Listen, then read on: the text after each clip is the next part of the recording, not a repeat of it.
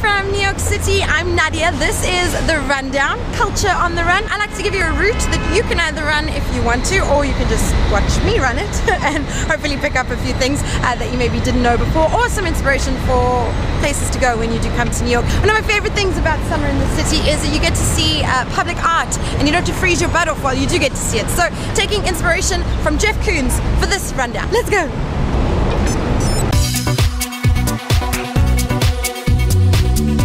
Things about Jeff Koons, obviously a very well-known American artist. He holds the record for the most expensive piece sold by a living artist in America. At least I think he still does.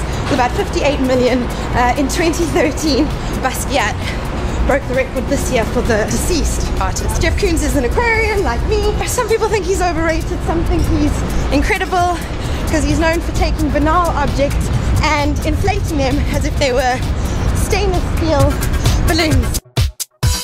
First up, the red balloon flower, which was actually put up as an homage to the survivors of 9/11, and it's right outside 7 World Trade Center, which the architects put out here. They wanted people to smile when they see it.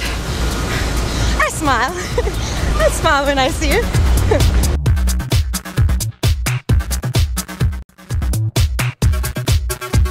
Jeff Koons has had a number of exhibitions in museums around New York. The New Museum, the Whitney, the MoMA, and some of them still have his pieces, but it's great when there are pieces out and about in New York. This next one is kind of out and about.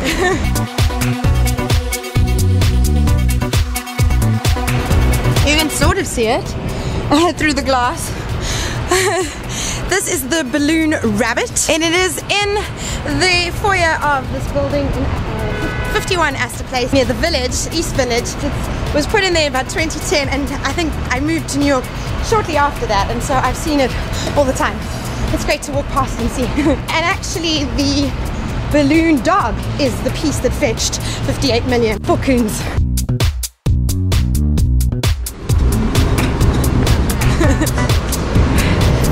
Quickly, that has nothing to do with today's rundown, but it was Pride this past weekend. They put down, New York City put down this rainbow flag.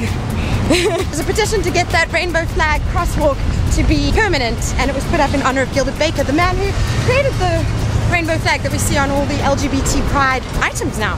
It's also art with a purpose. Give you a pro tip that you can come to Dominic Ansel Kitchen, and outside of their ice cream window you could get a cold brew ice cream, which really is made of caffeine, but it's not open. It's only open in the afternoon. Hi! I'm an Iron Woman, yes. Who likes ice cream? They make good ice cream here. Bye.